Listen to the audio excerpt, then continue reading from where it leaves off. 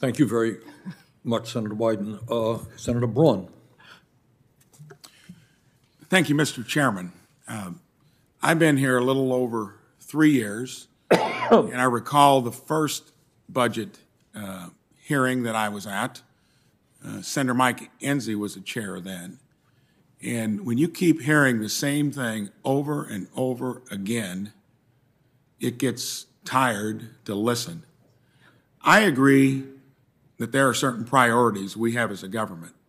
I'd say defending our country would be up there.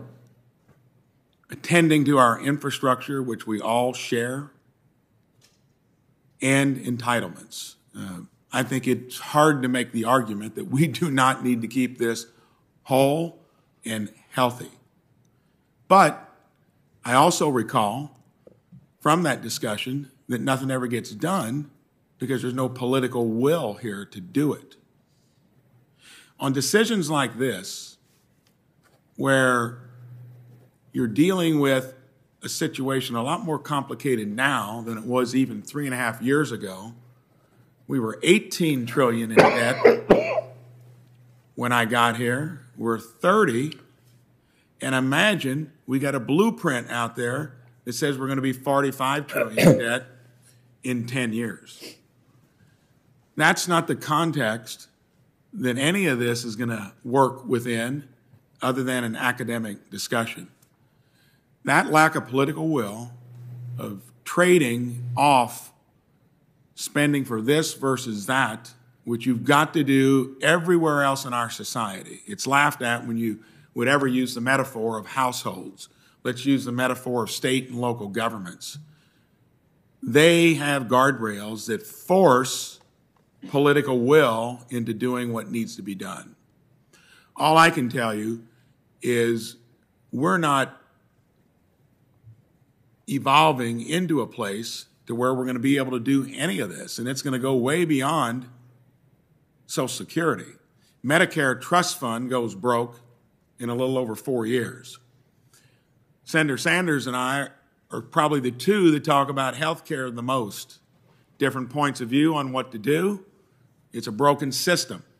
If we fixed health care alone, made it more transparent, made it more competitive, took it down to where it is across the rest of the world, which is closer to 11, 12, 13% of our GDP, we'd all of a sudden free up 5 to 6% of our GDP that you could then plow into whatever you want to prioritize. But as long as we don't do budgets, which we haven't done in 10 years, as long as we come up with gimmicks that we soon overturn, it doesn't look good for fixing what we're all here to talk about. When we're borrowing money from our kids and our grandkids, which is what we're doing now to run this biggest business in the world, you're not going to be in a position to fix maybe one of the most important things it does.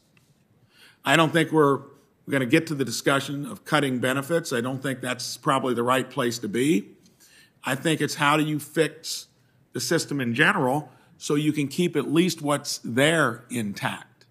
And then, once you fix the problem overall, have the political will to zero in on what's most important. And we could do it. Senator Wyman's proposal, that may or may not flesh out some type of Band-Aid approach to it. What I'm talking about, fix health care. You free up the biggest part of our GDP.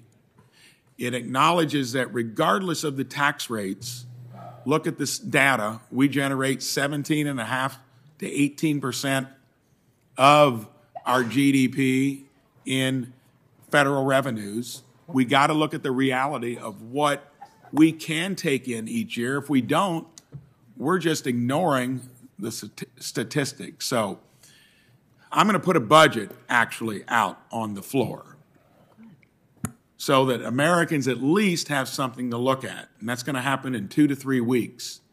It's going to be sensible. It's going to balance. It's going to acknowledge that for all the wonderful things we want to do here, most of them not hitting the target, We're discussing here how we want to add more benefits. Well, maybe that's what needs to be done, but you certainly aren't going to be able to do it and count on it unless we fix the underlying issues. We got to get back to budgets. We got to do it through regular order. And we got to acknowledge that the modern monetary theory, which means deficits and debt don't matter anymore, that's not a business plan. That'll take us into Chapter 11 someday, and even this place is not immune to that. And that budget that was put out there, we're going to be far deeper in the hole than $45 trillion when you've underestimated inflation and the cost of interest. I put it out there because this is a valid discussion. The elderly that work their entire life thinking that their retirement and their health care is going to be there, that's in peril. And that's all due to us.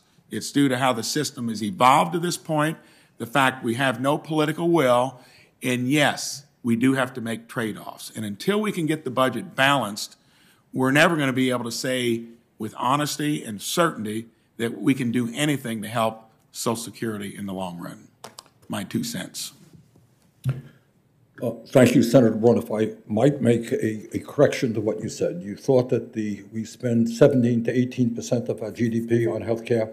Wrong. It's close to 20%. No, I said those are federal revenues, regardless of our tax rate. I'm sorry, but yeah. In fact, we are spending a fortune on healthcare. You're right. We spend twice as much per capita as any other country. We do. And if we take that down, no, and when it comes to healthcare, that's the biggest sector of our economy. Right. And it's close to 20% of our GDP. And no, you are right. It's approaching 20. It's 17 to 18 recently. It's 12 to 13 in most other countries. That's right. And that's where you get that 6 to 7% savings. That's the only real place that we can grab real funds. And yes, I actually understated that a little bit. And I was also talking about the federal revenues that we have to work with. It's in that same range, and we got to be realistic there as well. Okay. Thank you. Senator Van Hollen.